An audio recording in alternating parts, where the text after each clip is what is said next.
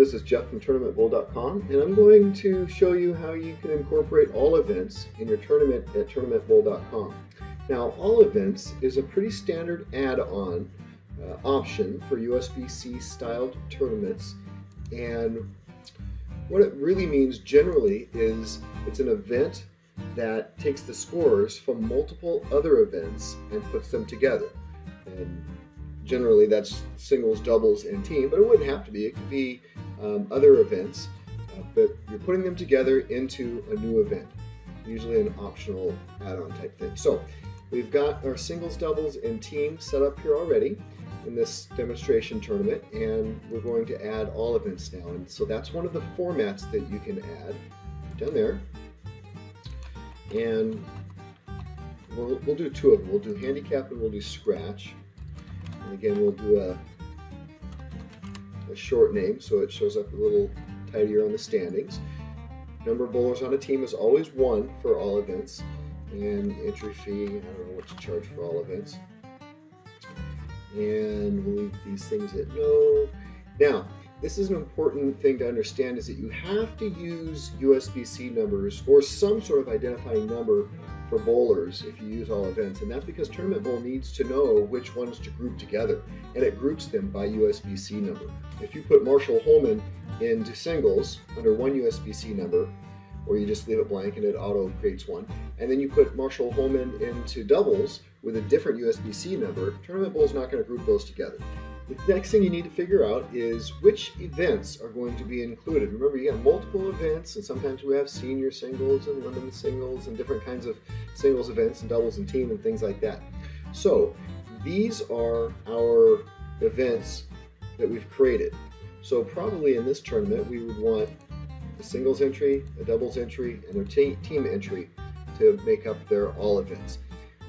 Every checkbox you have is going to be one column on the standings, and you'll see what I mean by that later. Sometimes people bowl singles twice, they'll bowl doubles twice, or 3 or 4 times. So which set do you want to include in all events? Your options are the first one or the highest one. Usually we use the first one, but who knows, maybe you want to let people re-enter and they get to take their very best entry as their all events. And the number of games to bowl. Now this is obviously going to be 9 because 3, 6, 9. Okay, so let's make this handicap, and 90% of 220, and we'll leave the negative handicap in place. And cool, but we do have an option down here. So these are the standard options based on the number of games or the series. Notice there's no team options because this is only singles. But you can also just take the handicap from the events. So that means whatever their individual handicap is from the team event, just use that for all events. And whatever their individual handicap is from the doubles event, use that for all events. And so that's probably the cleanest, just to use that. And then that overwrites that. Okay, so now we make the event. And let's make another one now. All events. This will be all events scratch. And for this one, let's say it's any singles event, any doubles event, and any 4-person team event. Now, it's not going to be different at all for this tournament because we only have one singles event, one doubles, one team. But there could be multiple singles events going on in your tournament. Like I said, you could have seniors, you could have ladies singles, you could have mixed doubles, men's doubles, ladies doubles, and you have separate standings for all of those. But if a person bowls any kind of doubles, you want that to count for the all events. So this is more general, and it's going to make 3 columns that could have different things in them. So I'll check these boxes for the scratch all events just so you can see the difference and what the standings looks like. Okay, and again, first set bold. Let's make this 9. And this is scratch, and that makes all of this. Okay, so you've got your 2 events created now.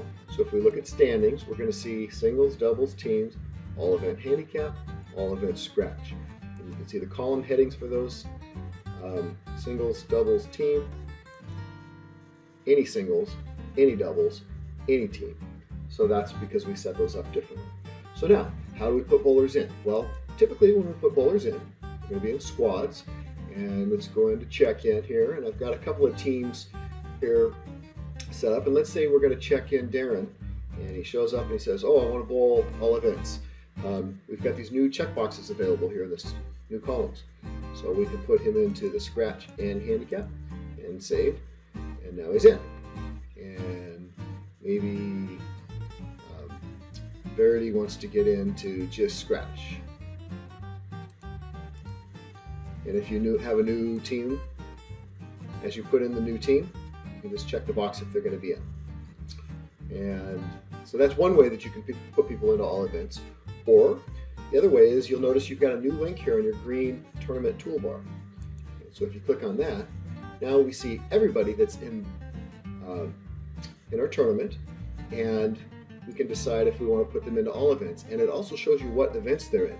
So for example, Reynolds is only in singles. Now, he can get into all events if he wants, and maybe he's still going to sign up for doubles and team, but it's good to know that he's not in everything just yet. Here's Mary. She's in singles, doubles, and team, and maybe she's in all events handicap. And Richard, let's say he gets into scratch, although he's only in singles, so he would still have to sign up for doubles and team if he wants to have a chance. And Kevin would definitely get into both. Let's just say. And now they're saved. Okay, so the next thing I'll show you is what the standings look like, but first I'm going to put some scores in. So let's go into squads, and we'll enter scores by game. And I'm going to pause it now, and I'm going to put in some scores. And now I've entered some scores, and I put them into all three squads, so we're well populated now. And let's take a look at our standings. So here's singles, doubles, and team as expected, and then now here's our all events handicap, singles, doubles, and team. Each one of these links back to that bowler's scores for that event. So bowling doubles, and so you can even click here and edit those scores if you wanted to. This over here, the yellow pencil always means edit. So if you click that, now we're editing how Mary's all events is created. We can see that it's a 653 for singles, some details of when that was bowled, doubles, and team. Now, if Mary had multiple entries in doubles, they would be in this drop-down list. So if we wanted to manually change that to a different set for some reason, and so we switch it to something else, you can just manually change it right there.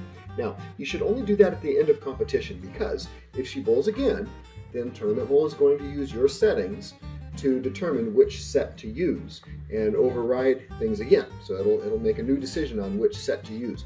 You could change the average.